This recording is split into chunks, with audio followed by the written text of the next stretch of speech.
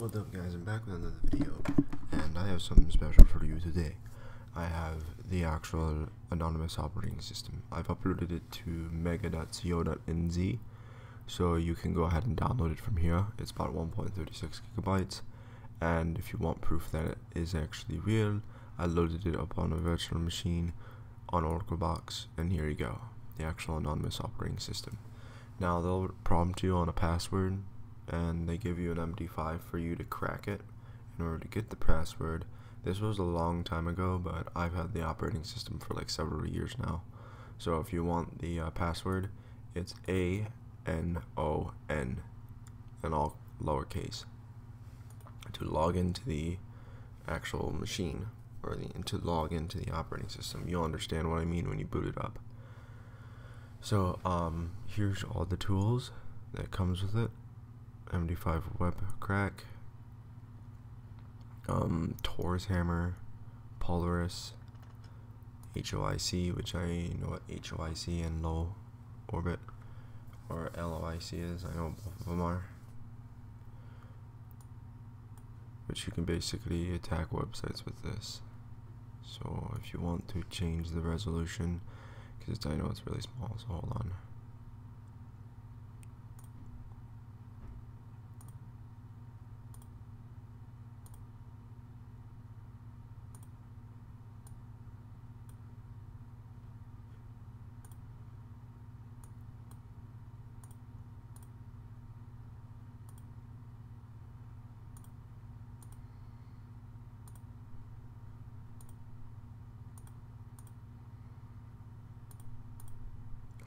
It won't let me go to bigger, but anyways, you can add targets like websites and have these boosts, and then fire tail laser to initiate the attack on a website. And these are real tools, these aren't fake, so when you use it, be careful. We also got SQL map, Havage, admin finder. I know what this is. I used it on Windows before to penetrate test my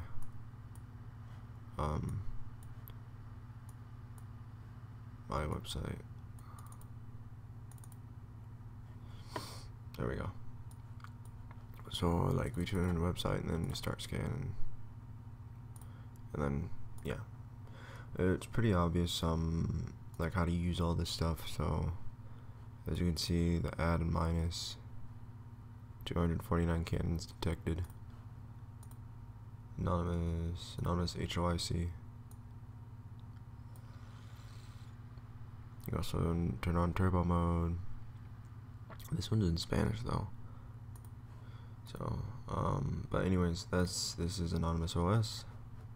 If you want to shut it down, go to System, shut down.